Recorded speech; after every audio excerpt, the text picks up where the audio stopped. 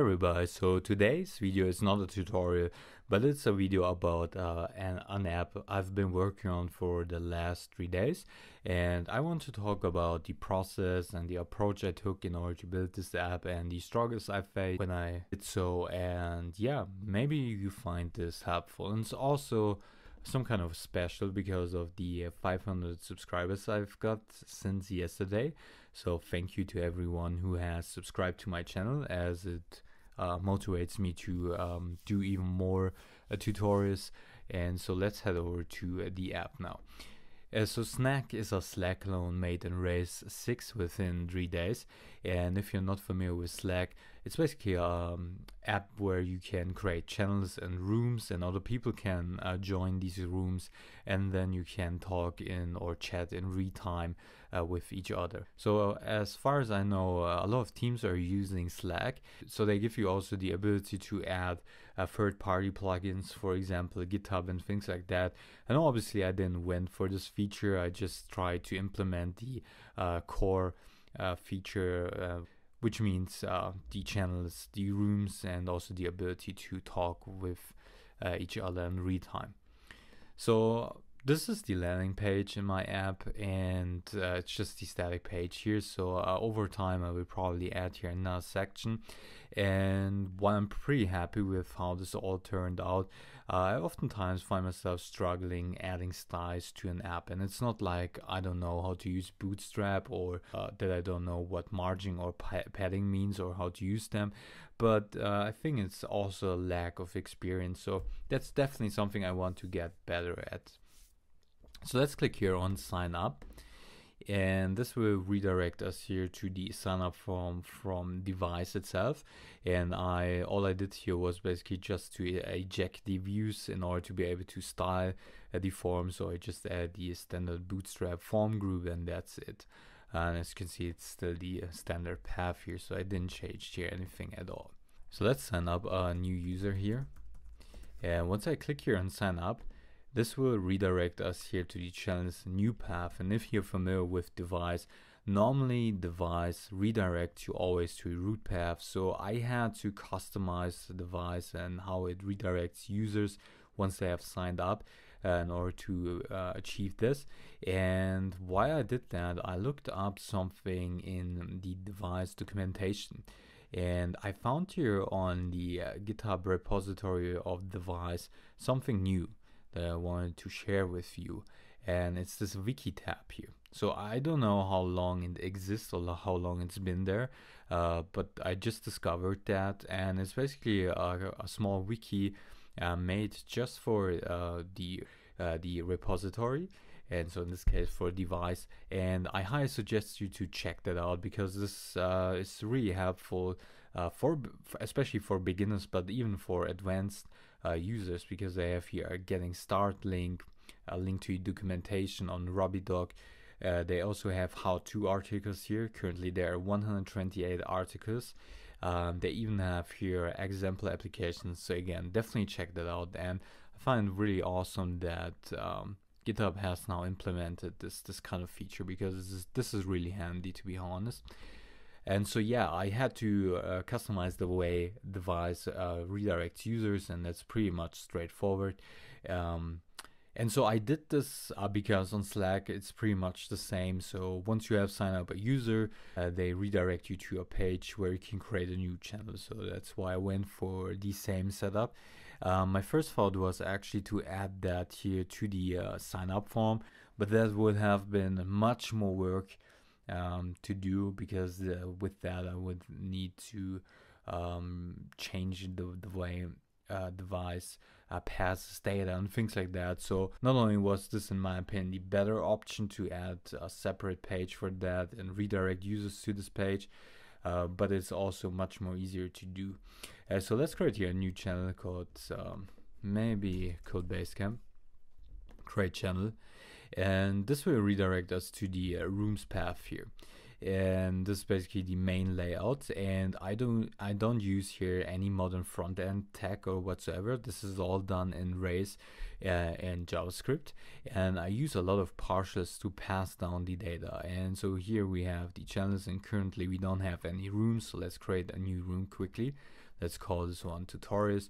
And so this will create a new room and redirect users directly to the room. So as you can see, we have now entered the room with the ID of 1. And here I can already type in something inside the input field and send the message. And this will render immediately here inside the browser without refreshing the browser. And that's obviously because I'm using Action Cable for that. So if I open up here the inspector from Chrome, you will see that inside here, the console, we have a payload with the message and also the user information.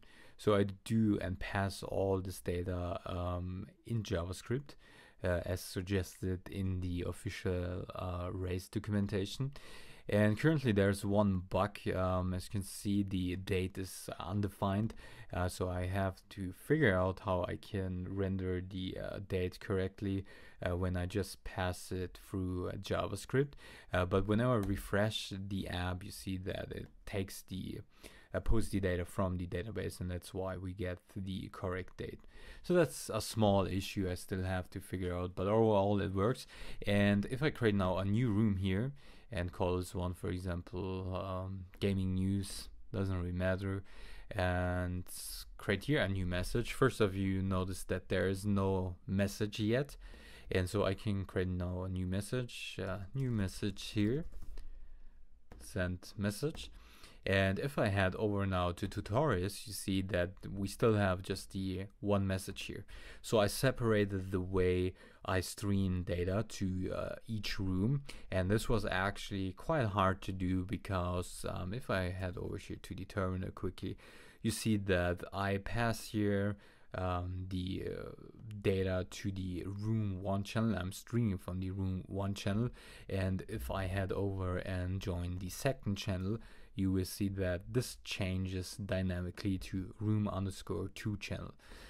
So this was kind of hacky to figure out how to do that because in many documentations or tutorials that you can find or resources that you can find online, they show you basically just how to join one room channel, including by the way also my tutorial I made for beginners in Action Cable.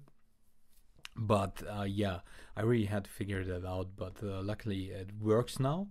And as you can see, the data stays there. So because this is real time, of course I can make this here smaller and open up here a new incognito. And here let's quickly sign up another user, the classic John Gambo.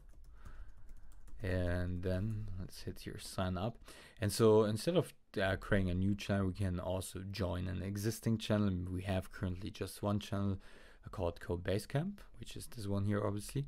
And now let's head over, make sure we're inside the same room as the first client. And if I type now here in something, hello, how are you? You see that it will appear here inside this browser and also on this client. So send message, and there we go. And so of course I can respond, I'm fine, how are you?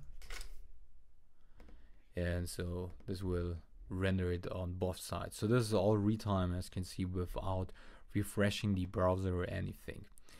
Now if I head over to the second channel here and type here in something as the second client, while I'm still on this client inside the first room, you will see that the message are separated. So when I say how are you again, you see that the message appeared inside this room but not inside the first room where this client is in. But if I head over to gaming news, I will see the message here. Even though this client was in the first room, he's still able to see the messages in the second room, because every message that is being sent to the server is also injected to the database. And so with that, I have basically tried to implement a message history, because you don't want users to join a conversation without a message history. So if there's a chat, for example, going on for a longer period of time and someone new signs up, he will be able to see the message history, and we have full control over that, how long the history should be and things like that. And a very tricky part was actually to separate the data, how it's displayed once we send it via action cable, because I had this bug going on that whenever I sent it a message in any room, the message appeared in every second room, in every other room as well, which was obviously not what I wanted to do. And it turned out that it was a JavaScript issue I had, or actually a bug, so I was able to figure it out. And it also had something to do with turbolinks. Okay, so that was also an issue. So again, there's not really a lot of documentation out there, especially when it comes to Rails 6 and the new Webpacker pipeline, which is why I did this project, to learn finally also more about it. And yeah, I'm pretty happy how it all turned out. And so let's sign out here quickly and sign up a complete new user. So test1, test.com, password. Let's join the existing channel. And even though we have just created this new user, he can still view all data. So again, this is the message history, and that's exactly what you can also see on Slack. So you can read the message history and try to understand what they're actually talking about and things like that. So yeah, I also created profiles. So each user has a link to their profile, which is currently not finished, as you can see. So it still needs work to be done. But yeah, overall, I'm pretty happy how it all turned out. It was quite a lot of work, especially in 3 days. But I would say that's just the speed of Rails. That's why I always recommend learning Rails, because with Rails you can literally do things like that completely alone. So you need to keep that in mind, that I made this completely on my own. I copied a lot of styles, so this, what you can see here, is taken from a code pen, I think. I customized it, of course, but just like I said in the beginning, I want to get really better at web design itself. Maybe this was for you informational, or maybe it will inspire you to build something on your own. I think that would be it for today. Hope you enjoyed, as always. And again, thanks for everyone who has subscribed to my channel. And yeah, see you next time. Bye.